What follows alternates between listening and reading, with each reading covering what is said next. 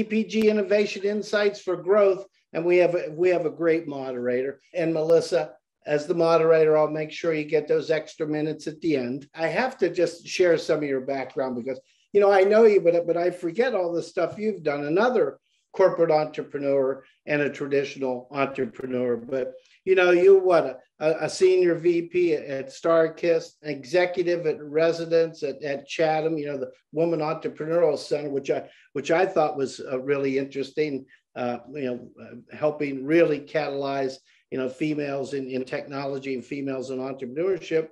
Yeah, adjunct professor at CMU in marketing, and of course, president of Melissa Murphy Marketing. So let me throw it over to you and have some fun. That's great. Thank you so much, Lou. I've really enjoyed the speakers today and hope that we can deliver as we wrap up the day today. I'm really excited to have some folks with me today that I won't say years because that would date all of us, but a lot of us grew up together in our careers, and I'm excited to have them join us today to not only talk about their current experiences, but also how we've seen this world of innovation develop and change, specifically in CPG, but also in other categories that they've worked in. So what I'd like to start off with is just asking each of the speakers to give a quick introduction of themselves. Ryan, if you can go first, and then Nate, and then Kelley, that would be fantastic. Sure. Thank you, Melissa. And welcome to everyone. Thanks for having us today. Really appreciate the opportunity. My name is Ryan Thomas. I currently lead marketing of the pet business at the J.M. Smucker Company. I hate to admit it, but I have 20 years in the FMCG industry, and that goes back Heinz, Campbell Soup, also did a stint in private equity and now the J.M. Smucker Company. Sorry, can't help but smile seeing Ryan on the camera there. I've been and you, Melissa. Man, that goes way back. We all started together. Yeah, a long time ago. I won't use years. Nate, while you're up, why don't you go ahead and introduce yourself, and then we'll have Kelley go. Yeah, so Nate Barris, personally, 4 dogs. Actually, wait, 4 kids, 3 dogs, 2 cats, 1 wife. A lot of work history. I started with Heinz and Del Monte in the CPG space. Went out, moved to Seattle, worked for Starbucks for a bit, worked for Amazon, digital space. Went over to the CPG vendor space with Giant Eagle, and now working with my wife, trying to scale her business. She's a super talented interior designer. I want to see how far it can go. Awesome. Yes, she is a super designer. Kelley? Melissa, so nice to see you.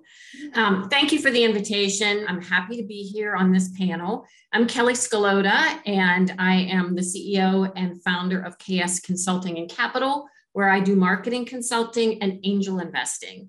Melissa and I did grow up together in the agency business at Ketchum and worked for many years on CPG accounts. I ended up being a partner at Ketchum in charge of the global brand marketing practice and left there 4 years ago to go out on my own. And now I'm doing amazing marketing consulting work, a lot of it in the innovation space for large national organizations, for high potential startups. And I'm also a very active investor, angel investor, and also getting involved with some VC investing, mostly focused on female founded businesses. I'm part of the Next Act Fund here in Pittsburgh, which is focused on women, female-led companies. And I'm also part of Portfolio, which is a VC group on the West Coast that invests in lots of later stage deals. I just have to mention that I am a published author. First book was on marketing to women, but my second book, very different and personal, I just launched last night. It is about overcoming cancer. Let's see if I can get it in here. And so I've had a really big week, so I'm excited to be here. Well, thanks to all of you. I have to say on a personal level, it's just fantastic to see all of your faces and to be able to reconnect, but also to hear about the journey we've all taken and where we've started and all the things that we've learned and grown along the way and how we've all sort of, stayed in touch, but gone in different paths as well. So this is just fun for me. So thank you for doing all of this. Let's first start off just talking about innovation in general. And one of the things that I think if you've heard some of the previous speakers today was that Some of the best people in innovation really have diverse backgrounds. They don't have tunnel vision of healthcare or tech.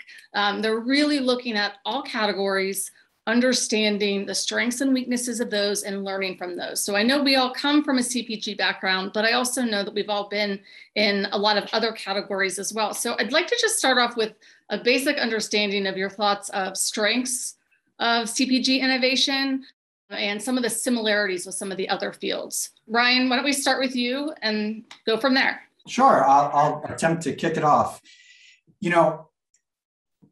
Your observation around some of the best leaders have diverse backgrounds and experience, I certainly agree with that. I often talk about the best innovators are just the best dot connectors. And the dots can connect across industries, they can across consumers, across sectors, but this idea of dot connecting and is really important. And so having an understanding, a deep, rich understanding of one category and being able to apply principles to other categories or other sectors is really important. I'll kick off the conversation on your second question and then turn it over. CPG really was the foundation of marketing, right? We talk about when marketing was really created as a science. Certainly branding has been around for hundreds of years, but marketing as a science. And it really took foothold in the CPG space and consumer demands, particularly in the United States. I think the strength of the CPG is its understanding of consumer, how to understand consumer behavior, and how to understand how to influence consumer behavior. And that's really the art and the science, right? The science side of how behavior is created and how it can be challenged, how it can be curated. And then the creative side is how you bring that to life in a current zeitgeist, in a current environment. Good. Kelley, do you want to jump in? Yeah, sure. I'll offer two kind of areas of thoughts here. One, I'm working with Mary Beth Green at the incubator that's powered by Sheets. She's their chief innovation officer there. And she talks about T-shaped people that she's looking for as innovators, people who have kind of a horizontal knowledge of innovation process, design thinking, and also talking to humans. And then kind of a deep dive in something that's either technical or food or workforce or some specific area of innovation. And by the way, I was talking to her before this call. This is a shameless plug. She is looking for innovation manager. So if there's anyone who's listening to this who wants a job, Mary Beth Green on LinkedIn. So I think that's an interesting way to think about the type of person. I will also say in the CPG space, I see still solutions in search of a problem versus really addressing a very serious unmet need in the marketplace. And so as an investor, I've screened over 300 companies in the past 5 years, not all of them CPG, but a healthy dose of them. And a lot of times there is still an unanswered question in the CPG pitches around, is this really a market need? So I think you really have to think long and hard about, is it a market need and are you solving it in a different way? Because that really is the crux of where the business model is and where you'll get traction. And in CPG, I think it's harder than in a lot of other places. And trying to get marketplace traction with consumers is a tall order. I'm part of the Angel Capital Association. When they do analysis around which types of companies have the best exits, CPG is typically at the bottom of the list because it's just so hard to get that marketplace traction. So I think while it's an area that I'm particularly interested in, I grew up in CPG, I also think it's one of the toughest areas for innovation. Nate, you want to chime in?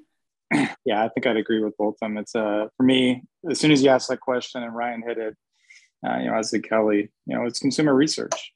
It's understanding. And it is rigorous and it is hard because you're fighting for 10 feet of shelf that you have to kick someone out for and justify and make that story. Right. And there's it's an 18-month window, 16-month. I don't know if it's shrunk, recently, but I mean, from start to, getting on shelf, that's insane. And the amount of rigor that has to go into that is crazy as well, whether it's, talking directly to a customer, going to your own, talking to the vendors, what does your customer want? How can we make this special for you? I mean, it's all kinds of considerations and you got to make the sales, right? versus, something like a GE. You can be a fast follower. And if you've got the real estate, you're an innovator. Amazon, it was funny, they talked about consumer research, but they understood the consumer from the moment that customer touched the site, right? They weren't doing customer research and understanding the customer and how they got there and some of those stuff. All that has to be done within CPG to prove the story. Yep, absolutely. One of the interesting things that was mentioned in some of the other sessions was related to that customer discovery. And I couldn't help smile a little bit when they started talking about it and almost making it sound sort of new or novelty. And I'm like, that's what a lot of CPG has been built on. So I'm just wondering, if Sean were on here, I'd ask him to chime in on this, because one of the things that he's always been most interested in, Ryan, when you actually spoke the last time, is understanding that rigor of customer discovery. And what amazed him the most was not only the quantity of discovery work that was done, but also the depth of the discovery work. So I was just wondering if you could touch on that for a little bit. Sure. Nate talked about it too. When in large CPGs, right, you have to remember what we're trying to do. We want to find something that we can repeat over and over and over again at scale. And in order to do that, it's large amounts of capital are required. So therefore, our tolerance for risk goes down, right? It's an inverse correlation between capital and risk, particularly in our industry. So the collective, we spend a lot of time to try to make sure that we have nailed it, right? That way, when we invest, we have a high level of confidence that we can see a very positive return. And it is quite rigorous, right? I mean, you'll start with your consumer. Typically in CPG, you're anchoring yourself off what you do well as a strength, and you're trying to bring those two together. You're searching for a job to be done is a vernacular that we use here at Smucker, and I did at Campbell's. Is Kelley, you mentioned it, like what is the need? What's the marketplace need? And job language is very different than an opportunity. A job defines the classic, I need a hole in the wall. Is that a drill or a hammer, right? And the job defines what that is. So we spend a considerable amount of time, in recent major launches for us. It'll be upwards of 2 years where you are refining and testing and refining and testing. I'll be the first to say we can overcook it for sure. I also think the nature of consumer behavior nowadays and the availability of witnessing consumer behavior in real time, it used to be if you sold something at Walmart, I could get the data a week later via empirical evidence in databases. If you have a Shopify account or an Amazon, you know the minute that purchase happened. And so I think the CPG industry is on a journey to understand how we can still have the level of rigor that gives us the confidence that we're solving for very real consumer needs, but we can do it and do it at scale, but do it quicker and do it faster. So one of the things I want to jump to what Kelley said and talk about some of the challenges that we face, not only in CPG, but across the board. I think there's a real challenge around, again, solving the problem versus just having a solution that hasn't been identified yet. So I think that's one of them. I think we heard a little bit about timing being part of the issue as well. But Kelley, if you could sort of kick us off on what are some of the challenges or differences in CPG, or frankly, opportunities for them to do better, that would be interesting to hear about. Sure. I just want to dig a little bit into solving the problem. I teach a class on commercializing new technology, and we have a lot of aspiring entrepreneurs in the class. And I see this a lot in the corporate environment, which is why I'm kind of using this story. Everyone has a preconceived notion of what it is they're doing. So they come into this class and they think, oh, I have an idea for this innovation, whatever it is. And they're trying to figure out ways to fit this innovation into the marketplace. They don't realize that the whole journey is about listening to your customers and finding early adopters and really like identifying that gap and then bringing in what the appropriate solution is. So it's almost like we approach innovation, especially some of the bigger companies I work with, almost in the opposite way, right? We offer this, so here are the things that we could do. So I'm a big proponent of really thinking through, turning it on its head and make sure you're solving that market need before you're offering what the solution is. I think that Ryan talked about one of the biggest challenges, and that's kind of speed to market. Another one of our mantras in our class is done is better than perfect.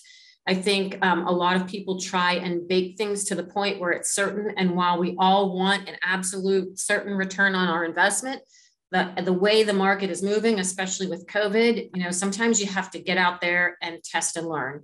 So I'm also a big proponent of kind of starting small, piloting things, seeing what you can learn, and then tweaking. And finally, I guess I would say my last big learning is follow the money. If you're experimenting and you think you're going down one path, but the money's leading you down another, then it's an opportunity to pivot and change and really follow the money. Yeah, great insights there. Nate, I was wondering if you could add on to that. You and I have had some conversations offline about your experience at both Starbucks and Amazon. I'm sure you've got a pretty good view of sort of the pros and cons, strengths and weaknesses that you see. I wonder if you could share some of those with us. For me, I think Ryan hit it. It's overcooking, right? And it's that 18 months. I'm a big 80-20 go guy. Like, let's not waste time, right? And I think with CPG, you've got 15 different customers at any different time. First, you got to get through your boss, then you got to get through her boss, and then you got to get it through somebody else, and then you got to get through the financial people, and now we're which deck am I making this for, right? Is it for my boss and the managers, or is it for the sales guys to have a good conversation? Is it and then is it for Giant Eagle specific, right? I mean, too many cooks in the kitchen. It takes way too long, and it's frustrating, right? It's just modifying decks, essentially, right? And you've got a good proposition. The data proves it. Space allows for it. So, when you make a jump to, someplace like a Starbucks, the conversation is a little bit different, right? People want to have conversations with you. I mean, I remember at Heinz, it was, we can't get on their calendar for 3 months, right? Starbucks is different, right? Why don't you come in next week? Let's have a conversation about how you're doing, how you're touching customers, right? Then you go to, so it got a little better, right? Then you go to Amazon, and it's just A players and chiefs and who can get it done quicker. There was, we'd find initiatives and projects of 2 work streams, and the only 2 people that knew were Jeff and somebody else. And whoever got there quickest, whoever had the best ideas, and it would merge at some point and go. So for me, it's the overcooking. It's the analysis. It's some of the rigor that has to go into it. I would say is necessary all the time. But I understand public companies versus private and some of those other things and considerations that are required. Since you're touching on it, one of the things I started with was talking about customer and customer discovery. Somehow we always end up talking about some of the internal strifes and struggles of doing all work, including innovation. I would just wonder from all of you, your thoughts on how to build cultures of innovation, things you've seen or done that we could pass along and share with others that would, be a positive way and a positive learning about how we can make that aspect of it better, more efficient, smarter. If I was to start, I would say I think Amazon had a leadership principle, which is learn and be curious, right? And you foster that curiosity in whatever manner that forms. So one of my bosses, would start and send out an email to everybody. Here's a thought starter, go, right? And so I thought that was, a great principle. And then to model it was just fantastic, right? Because, once everybody could build on it, you could immediately go and do it. You had the data, you had the insights. You just had to put together a paper, 2 to 3 pages, and, you make a decision and you move. Nice when you have that option and that openness and flexibility. And I think having that culture that allows for risk taking and that culture that allows for open debate and dialogue is really important. Kelley, Ryan, would either of you like to comment on culture of innovation? I've had the opportunity to build innovation teams from the ground up, and I have certainly learned a ton about leadership, because leadership of innovation is very different than leadership of line management responsible for P&L. Kelley mentioned T-shaped talent. I certainly agree with that. Talent is everything. I actually think it's an opportunity for the CPG industry. So much talent these days goes into the tech sector and some of the others that, and CPG, I think has gone left, is wanting a bit. But so I'm a huge believer in talent. T-shaped talent, I would add to T-shaped talent is folks that are okay with ambiguity. And by the way, it's okay to not be okay with ambiguity because you know who you are. But if you are going to be a successful leader or innovator, dare I say entrepreneurs, you're going to have to be comfortable with ambiguity and not knowing if there's a foothold on your next step, but trusting that there'll be there. If you got to skip a little, if you got to make a longer jump, that you'll get there. And so it starts with talent and what that talent looks like, and then how you develop that talent. I'd add the culture itself has to be one. Nate said, embrace curiosity. I think it's embrace failure as well, right? And those two things together, curiosity and failure. And, it's probably cliche, but this idea of fail forward is like, what did you learn? What's that feedback loop that continues to be the wind behind you as opposed to the wind in front of you? And I think that is really critical to an innovation culture. And as someone who has led it at the executive level is you've got to find champions. Right? To ask one person or one team to be the bearer of the innovation culture is just, especially inside of a large matrixed organization. So you need the support of very senior leaders who will very vocally and visibly have your back, call out opportunities. I make it a point. It's like, hey, we did this thing in town halls where this is excellent. This was terrible. And here's what we learned. But you'd be surprised where I get the phone calls or IMs afterwards and people are like, I'm so thankful you said that. That really means a lot. It gives me the courage to push on this project where maybe I had some hesitation. And so all those elements is critical to how you foster that curiosity, the creativity, and then the wherewithal to make the leap. I think it's easy to say, have that culture of failure or have that be part of it.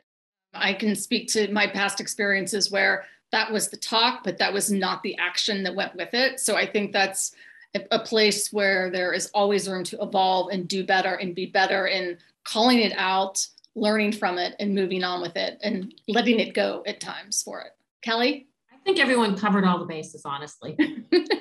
Okay, good. I'd like to turn it around a little bit now and talk about getting back more market facing on this. We heard in the earlier presentation talking about how COVID was affecting employees and that working relationship. I'd like to broaden that conversation to talk a little bit about consumer trends and what's driving our innovation of the future. So if we could just hear from all three of you on the trends that you see that are really affecting and impacting in a positive way to start your innovation efforts. It's no surprise that the pandemic has changed how consumers do two things: absorb information, specifically through media, how they decipher it. And then two, in the case of consumables, which is what Nate and Kelley and I are talking about, is how those consumables end up in their house.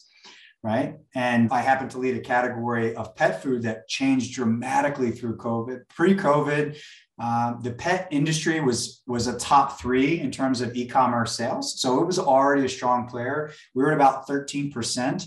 Now we're at 30%. So in less than 2 years, it's more than doubled in terms of amount of sales that happen on a pure play site relative to a purchase in store. That is a really dramatic change in consumer behavior.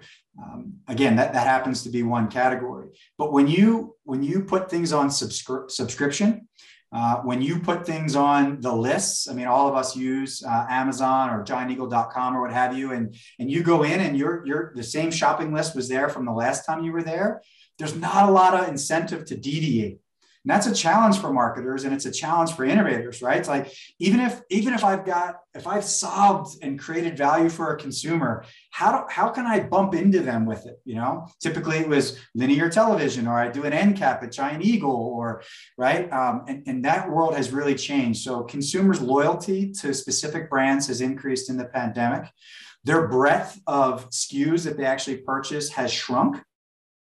And so all of those things present a real challenge to innovators and marketers. I believe, and we believe as a team, that consumers are still seeking for brands that can add more value. And whether that's how I think about cleaning my bathroom or how it's thinking about preparing a Tuesday taco, like those needs are still there. But how consumers are absorbing media and how they get it delivered to their house has really changed their aperture. And so we haven't figured it out yet, frankly. And it's not just our challenge, but hopefully that was a start. Yeah, I'll add to that. I was involved in a pitch in the past couple of weeks from a really fastly growing CPG company. They're conquering the world. They were raising some additional capital. And the CEO was talking about two trends that I thought were particularly relevant here. One is the increasing customer acquisition costs, especially with Facebook and privacy, and how that's going to continue to grow. So the cost to acquire a customer for any, especially new brand is, it's skyrocketing. And the second thing is looking at omni-channel versus just DTC because of that. So, whether that's a combination of wholesale, bricks and mortar, DTC partners, but becoming more omni-channel instead of just, DTC are two things that I see really playing out. If I was going to add one to that, I'm a creature of habit. I'm brand loyal. I go into the grocery store. I kind of know where I'm going to go. We haven't really been able to go to the grocery store, right? So there's another one out there. It's called, Last Mile, and what that all looks like, and how you're getting stuff into somebody's hand. But impacting efforts. No one's strolling an aisle. I don't want to stroll down the aisle with someone next to me. I'm going in, I'm getting it, and I'm moving out. So you talk about like how are you supposed to find those new products, those new innovations and whatnot. I think it's a lot harder today than it was, especially if whether it's Amazon and their, 15,000 different detail pages, trying to find something is excruciating.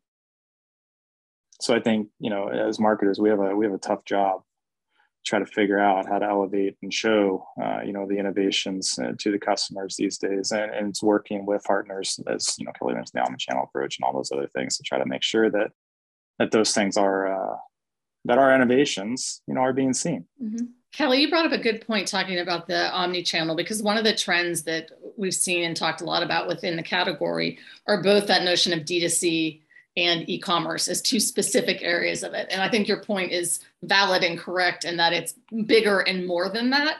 But I wanted to pose the question, Ryan, to you specifically on the D2C piece of it, because I know that you are still working in the pet category. And I know there's been a lot of new players in that space. So I thought you might be willing to share your thoughts on D2C and where that fits in the marketplace. Sure. DTC, there's a lot of appeal for large brands DTC, right? Because it then becomes very one-to-one relationship.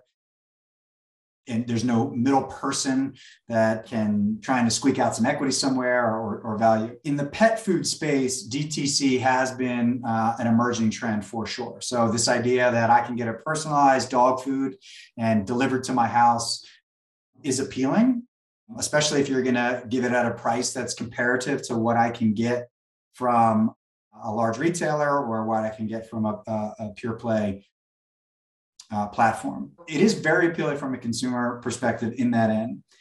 Consumers also don't want to have 19 different DTCs. I don't want one person. I have to manage a website for my shaving cream and for my razor and another one for my dog food and another one for my cleaning products. And so what you're starting to see is some aggregators right there where they do the curation for you, right? So, hey, if I'm interested in cleaning and maintenance supplies that are generally good for me, good for the environment, good for my family, like there are sites out there that can curate for you. And just speaking very frankly, and Melissa and you have talked about this, and Nate at Amazon, I'm sure we could debate this for hours, but in no world are you ever going to make money shipping a 50-pound bag of dog food to someone's house. I stare at the P&Ls every day.